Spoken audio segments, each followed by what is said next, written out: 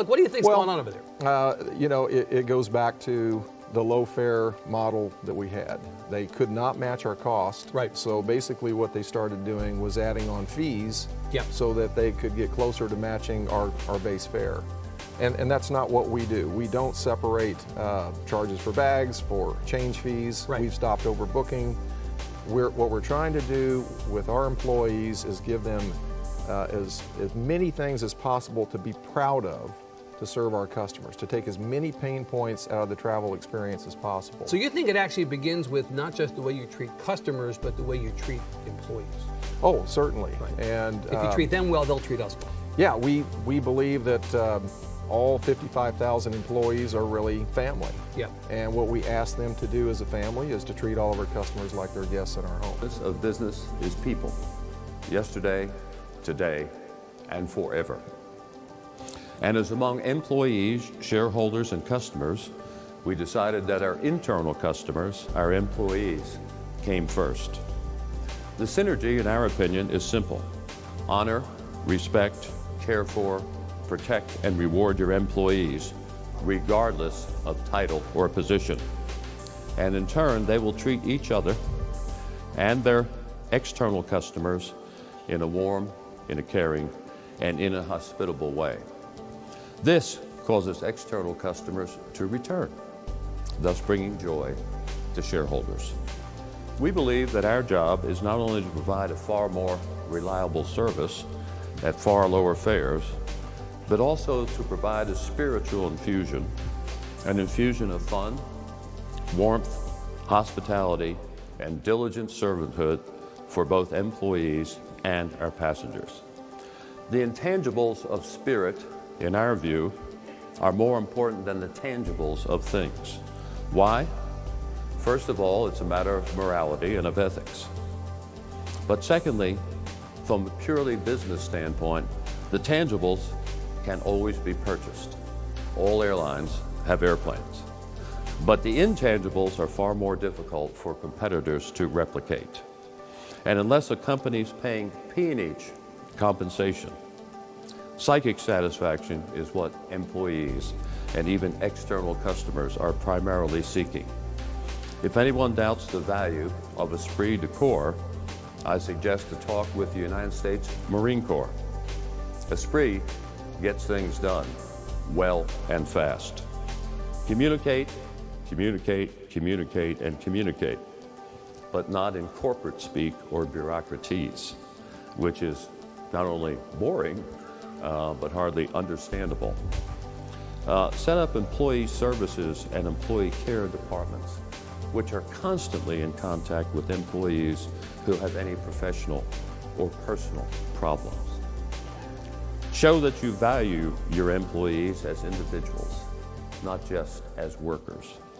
Through word and by deed, join in their every personal exaltation, such as the birth of a baby, and their every personal mishap and grief, such as the death of a relative. You always hear from us when anything important happens in your life. As a business becomes larger and more widespread geographically, establish culture committees. Establish culture committees, in effect, as missionaries to spread the word and keep the fire of culture burning. And constantly honor and constantly celebrate employees who display golden rule behavior inside or outside the work environment, because they're the role models for all of your people and how you want them to behave. Culture is admittedly difficult to define. I suppose in that respect, it's somewhat akin to the Supreme Court's definition of pornography. You know it when you see it, but it's kind of hard to define. And I ran into that when Diane von Furstenberg wrote me some years ago and said that she had flown on Southwest Airlines and that she really didn't like our ambiance. And I wrote back to her and said, I didn't know what ambiance meant. I was just damn glad to hear that we had one.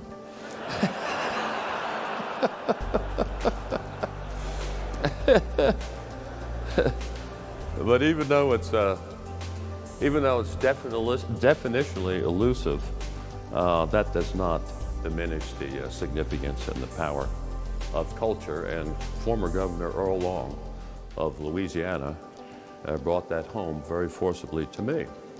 The doyen, one of the doyens of New Orleans society, wanted some money to establish a museum in New Orleans. And she called Governor Long and she said, "Governor, you cannot have a world-class city unless you have a world-class museum." And he said, "Well, ma'am, I've been fighting this battle for you for the last day and a half with my staff." Said they wanted to spend the money on schools. I told them no. They wanted to spend the money on hospitals. I told them no. They wanted to spend the money on roads. I told them no. And he said, "You know, when I finally prevailed," he said, when I told them, "Look, guys, if you ain't got culture, you ain't got shit."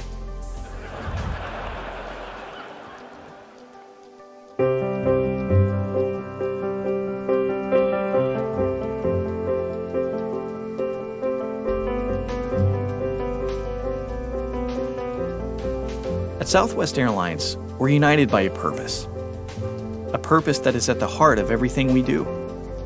It's the simplest and purest expression of why we exist. Our purpose at Southwest Airlines is clear. We exist to connect people to what's important in their lives through friendly, reliable, and low-cost air travel. This purpose is why we get up every morning and why we matter to the millions of people who fly with us each year.